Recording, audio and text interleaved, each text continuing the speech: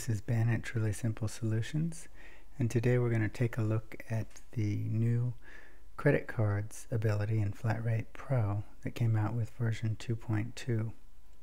So we're on the new home screen. We're just going to jump to Preferences,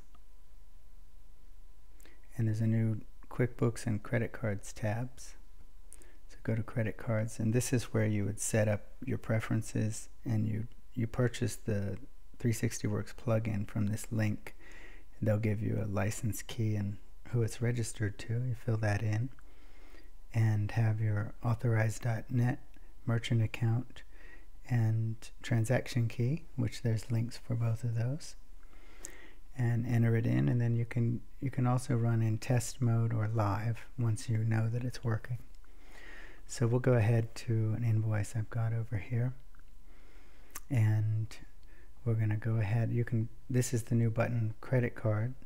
That'll create a payment, but I'm going to jump to the payments tab. It'll do it from either place, but I'm going to go here so we'll see the new payment come in. So you just click on that. You'll enter a card number,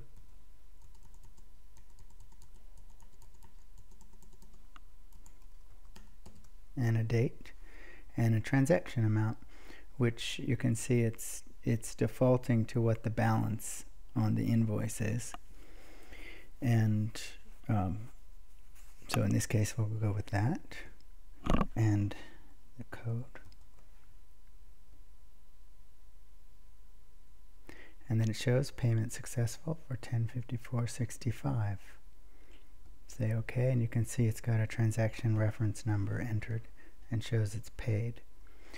And if you've got the QuickBooks module, you can click Post, and it will post it in a QuickBooks running on Windows. So for us Mac users, I'll show you some videos using the using VMware, which lets you run QuickBooks for Windows and run a PC on the Mac, which is the simplest way. Now there's one other feature on the credit card, is if you hold the Shift key and then click, it'll let you do a refund on that credit card. So you could either do a smaller dollar amount, or if you had to refund the whole sale for some reason, you could do that. So we'll just do one of those.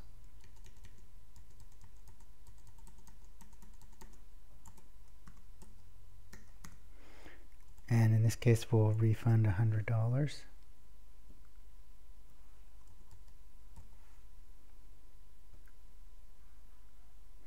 And it says credit card refund for $100, and then that comes in FlatRatePro. It shows as a negative payment, but in QuickBooks, if you were to post it, it's going to show it as a credit memo of that dollar amount. And that's basically how it all works. Thank you for using FlatRatePro with Truly Simple Solutions, and we'll see you again soon with some more videos.